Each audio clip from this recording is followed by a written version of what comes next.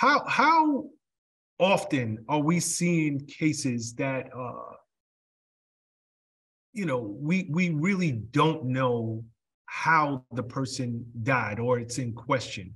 I have to believe that is a small percentage compared to seeing cases that are gunshot victims, victims of stabbings, bludgeoning. That seems to be more often. But again, even in the Alex Murdaugh case, there was a forensic pathologist at the trial. And I was, even watching this, I was trying to understand, well, why would they need a person like that, a medical examiner, to come in when we absolutely know the cause of death? And I'm assuming that this is done very often in criminal cases, whether they're high profile or not, correct? Well, that's correct. That's the usual. That is, when somebody comes to trial in a murder case, invariably in a murder case like the Murdaugh, there's an autopsy done, two autopsies in that case, that show a person died of, both of them, of rifle shotgun wounds.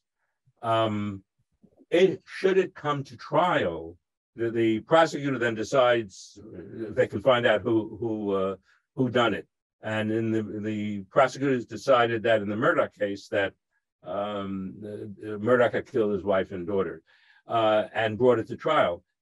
In our system of justice, there has to be a defense, somebody, a lawyer, a defense attorney, to make sure that a mistake isn't made, or the degree of guilt, whether it's first degree, second degree, third degree, whether it's capital punishment or something like that, or less, so that there has to be a defense attorney who then gets his or her experts, like including usually another medical examiner, to review what the official cause of death is. With the Murdaugh case, the medical examiners brought in by the defense agreed that it was a homicide, but disagreed for the direction of which the bullet, the shotgun was held. Was the shotgun held close against the head, which is the defense expert said, or from a distance across the arm? Now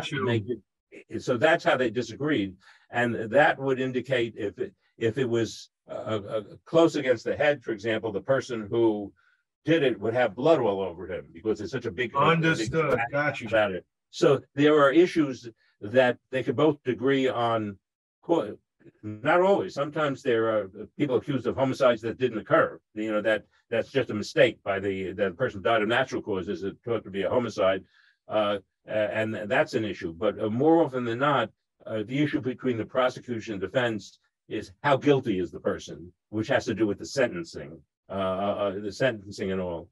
But in the question about, we have about 1 or 2% of deaths that we can't find a cause of death, that we don't know a cause of death. But those often are skeletonized bodies, for example, that the cause of death is not determined. But in the great majority, the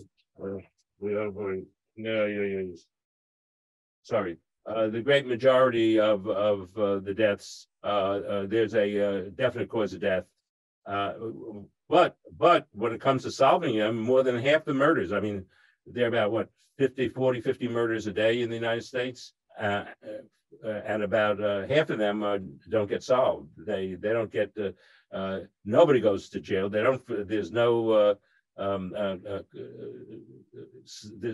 person found guilty either by trial or by agreement between.